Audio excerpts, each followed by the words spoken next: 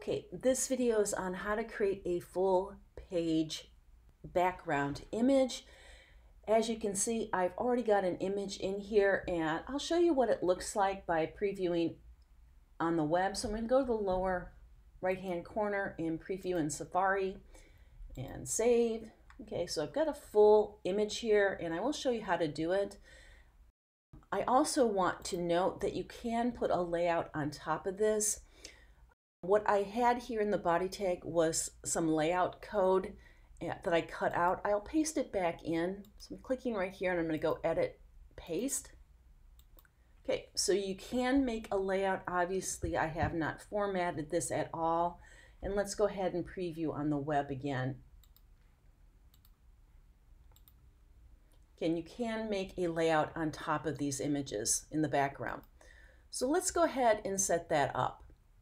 So I've already got a file created with a style sheet, and what I want to do is create some styles.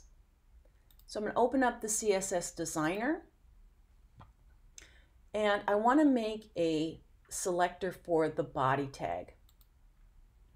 Okay, here it is, body. Then I want to add a property. I want to do a minimum height of 100%.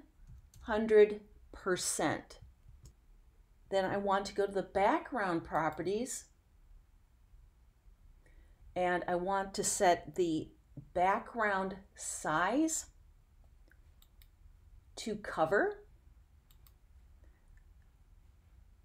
I want to set the background repeat to no repeat.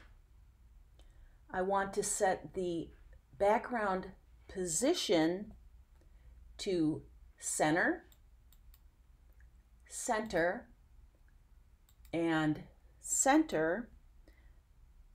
I want to do background attachment to fixed. Now I need to add the image. So I'm going to come up here and I'm going to look for the image that I created. So I'm going to click on the folder icon here and navigate to my image folder, Art 116, my name folder, my image folder, and I've already set up an image. Let me scroll to where I put that. It's right here. Note that the size is 1920 pixels by 1080 pixels, and I'll go ahead and open it. There it is. Let me go ahead and preview on the web, coming down here to the lower right-hand corner, clicking on preview, save, yes, and there you go. Again, you could make a layout on top of this.